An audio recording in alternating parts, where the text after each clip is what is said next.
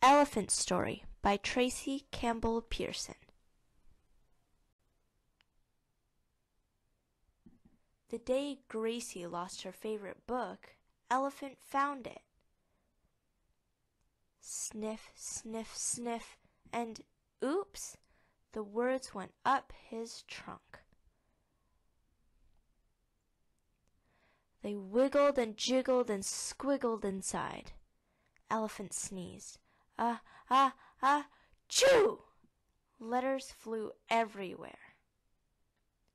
Elephant tried to put the letters back into words, but they were all mixed up.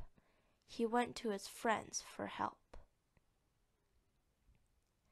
Alligator wanted to eat the letters. Seal wanted to juggle the letters. Monkey wanted to toss the letters. Bear just wanted to sleep. Poor Elephant, his friends were no help at all. He sniffed the letters back into his trunk and went home.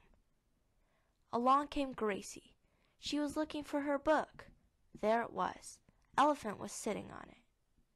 Gracie looked at the empty book. She looked at Elephant. "Where are my words?" she asked. Gracie pulled and pulled and pulled. When that didn't work, she tickled his trunk. Elephant sneezed.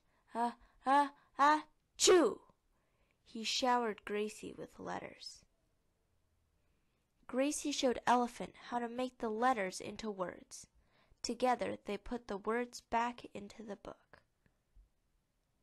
Then Gracie read the words to Elephant. Once upon a time there was, and she added some of her own, a girl called Gracie, who made a new friend. His name was Elephant.